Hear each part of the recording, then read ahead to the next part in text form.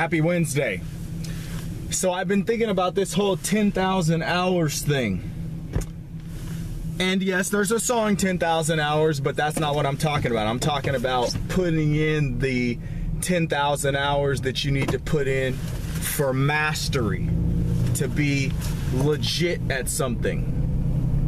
It's not easy getting in those 10,000 hours. You know, how many things are gonna come up that you're gonna wanna do instead?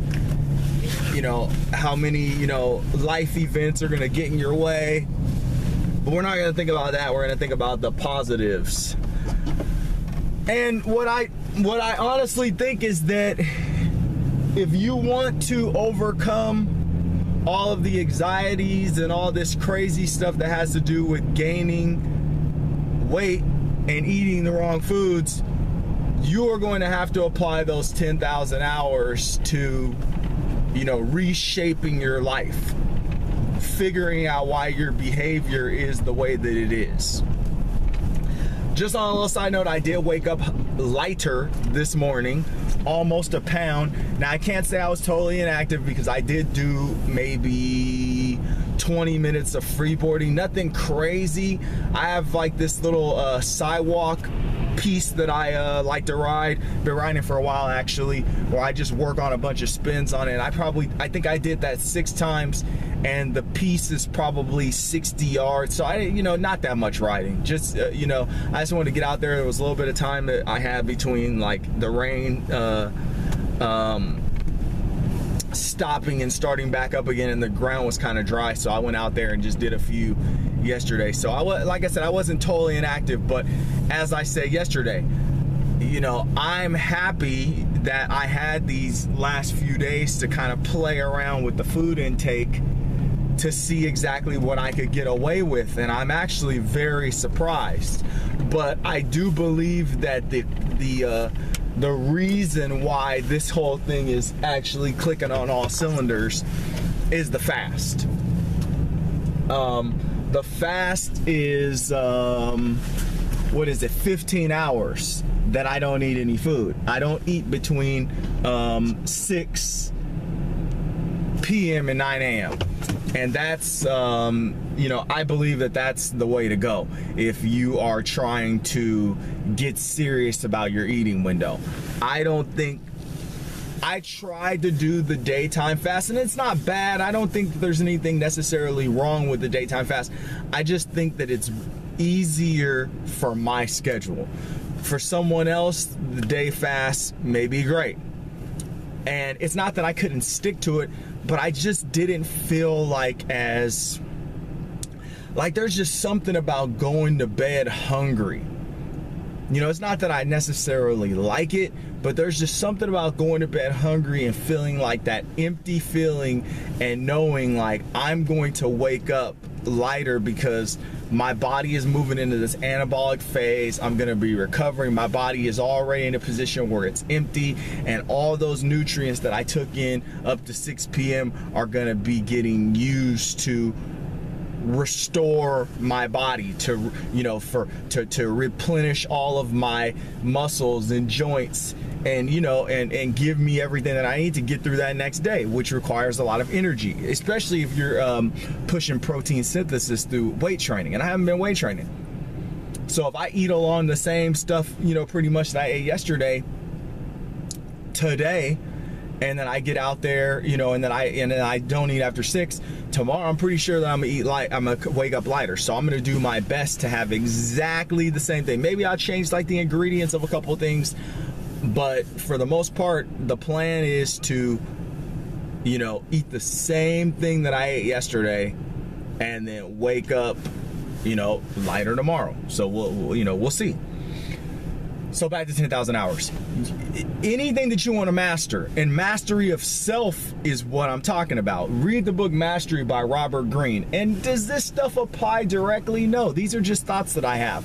But I honestly do think that we as human beings, not all the time, but a lot of the time, want to circumvent the process.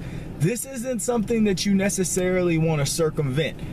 The learning and the maturity into this, new lifestyle, Because that's really what it is. You have to mature as a person.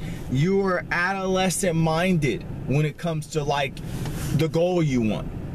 And as I always say, if you don't want to get lean and you're not an endomorph, this information is not for you.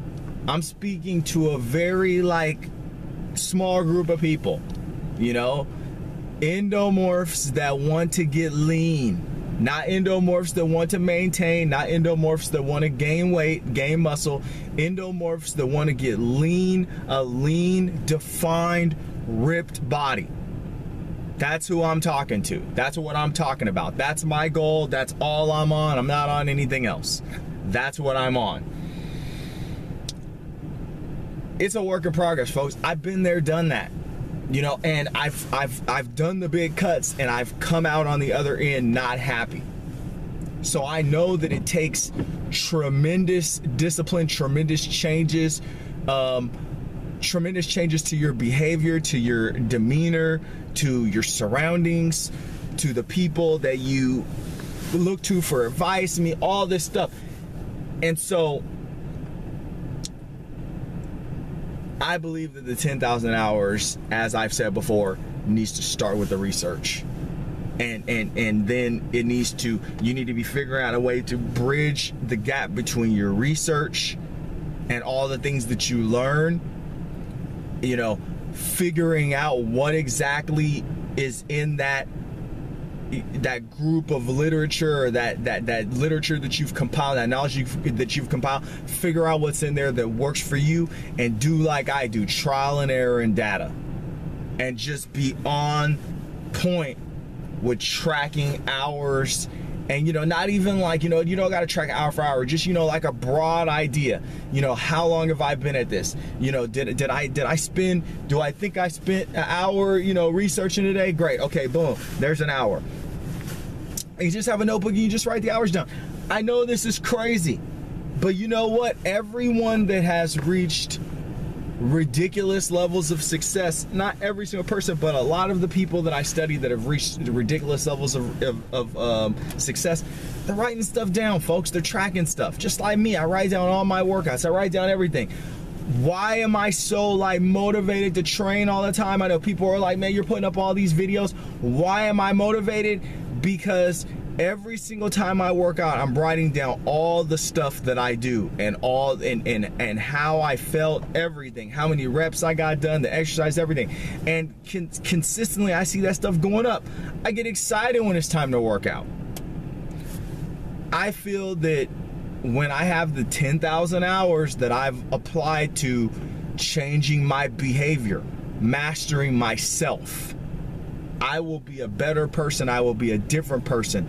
I will have a higher mindedness when it comes to myself, self-preservation, health, improvement.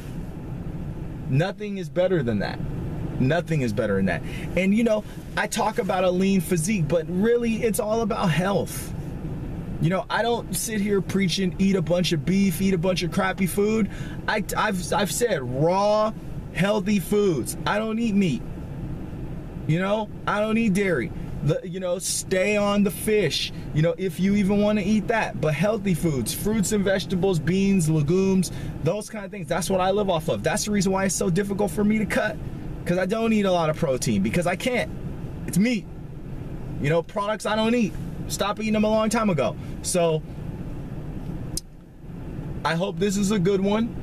I hope that that it feeds you, an idea of patience, and that it helps you to realize, from my experience, from me sharing, that it's a process. It's a process. You're gonna be spinning your wheels. You're gonna be trying to figure things out, but no one can tell you how your body is going to respond to this stuff. You have to go out and do it. You have to go out and apply. And that's what I'm saying. That application is time in motion, but you using that time in motion as a way for you to, gather ideas and gather skills and apply them during that time frame to better yourself. That time's gonna pass either way. That 10,000 hours is gonna pass either way. That 20,000, 30,000 hours is gonna pass either way. Are you going to take advantage of it in a way that, you know, gives you a better life, gives you a better image of yourself, gives you a better feeling about yourself, or are you just gonna play games? Happy Wednesday.